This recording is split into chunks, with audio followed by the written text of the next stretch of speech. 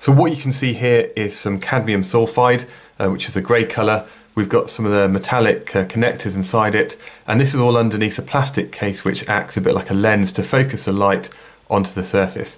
And this works through something called the photoconductive effect.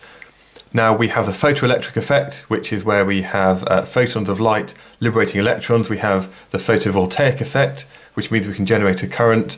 And this one here, the photoconductive effect, means that this material becomes more conductive when photons of light are landing on top of it. And this thing here is what we call an LDR, which is a light dependent resistor. This LDR will change its resistance as we shine more light on it. And what we can look at is the value of resistance in ohms against light intensity, which we measure in watts per square metre. And what we find is when it's quite dark, we've got a low light intensity, the resistance is quite high. And as we increase the brightness, we liberate more charge carriers, and this semiconductor starts to conduct in a better way. And what we find is we get a graph that looks something a bit like that. So that's about it. The LDR is an extremely useful device because it means we can alter the resistance and how that circuit behaves under various light conditions.